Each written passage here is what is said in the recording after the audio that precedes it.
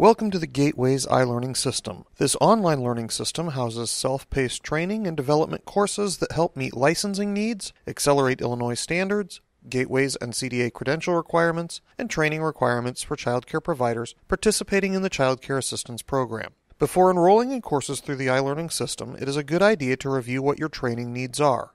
There are a number of hardware and software requirements that can help your online learning experience go smoothly. For a full description of all the recommendations, please visit the Technical Assistance page. The most important thing to remember is you will need a fast, reliable internet connection and up-to-date internet browser. We recommend Google Chrome or Mozilla Firefox. We encourage you to ensure that your computer has all the current updates.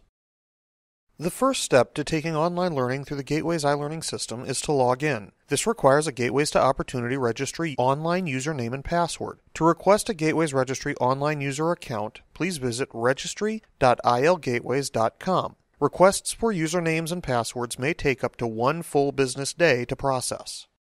Once you have logged into the Gateways iLearning system, you can enroll in and complete courses. The navigation menu is one way to move through the site quickly and easily. It is on every page and is generally located on the right side of the screen. On the home page, it is located below the colorful blocks. You can click the small arrow button to dock or position the menu as a tab on the left side of the screen. The easiest way to locate courses is to use the colored category blocks. All the courses in the iLearning system are sorted into categories. If you are a child care provider who needs to complete the required trainings for DCFS licensing, you can click the dark blue box on the Click Here link to see the complete list of those trainings. Courses may meet the needs or descriptions of several categories. For instance, the Spanish version of the Sudden Infant Death Syndrome training appears in this category, but it will also appear in the list of Spanish language courses and in the list of Gateways to Opportunity Registry approved trainings.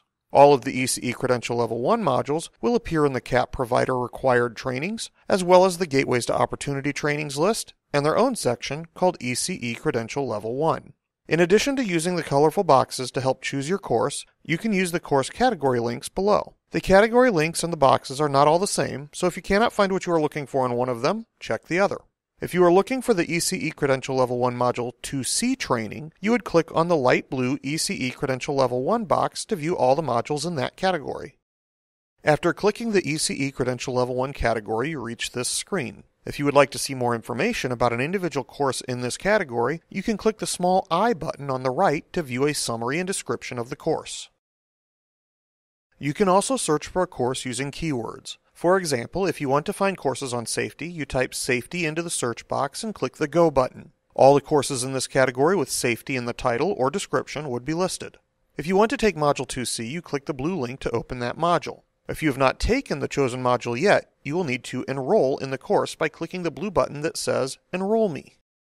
After enrolling, you will be taken to the main course page for that course. As you can see, our navigation menu is available on the right, and we also can navigate through the system using this series of links at the top of the page.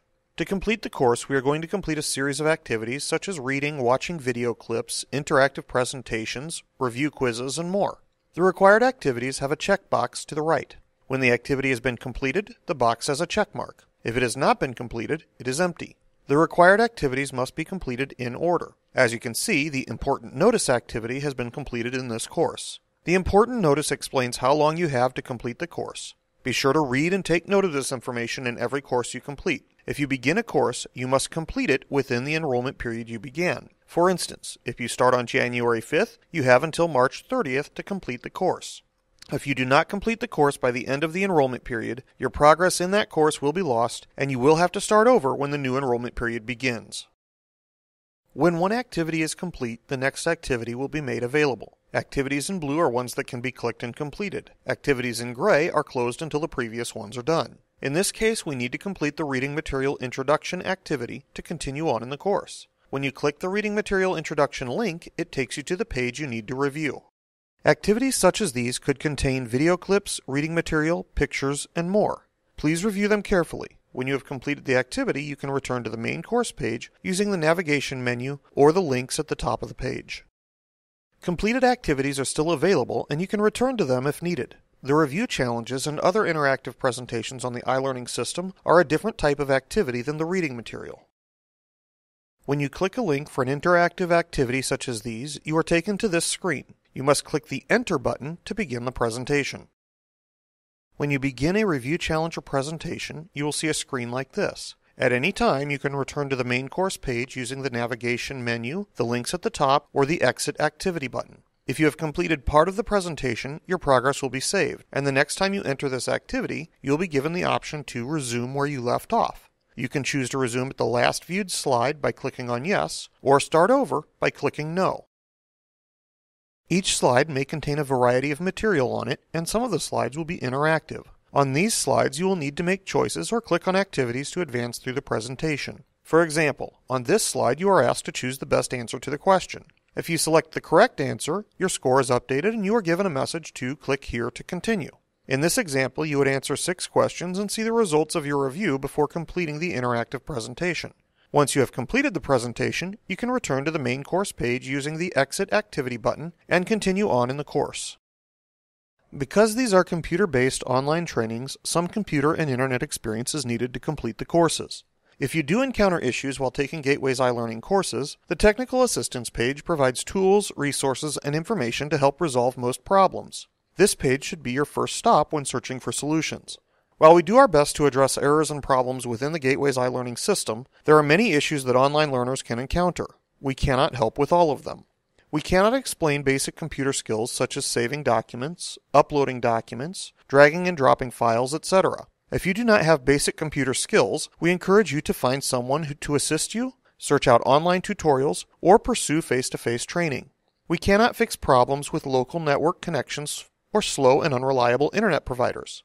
We do not provide support for online learning through mobile devices such as tablets and smartphones. There are too many different brands of devices, operating systems, and far too many ways things could go wrong for us to reliably diagnose mobile learning problems.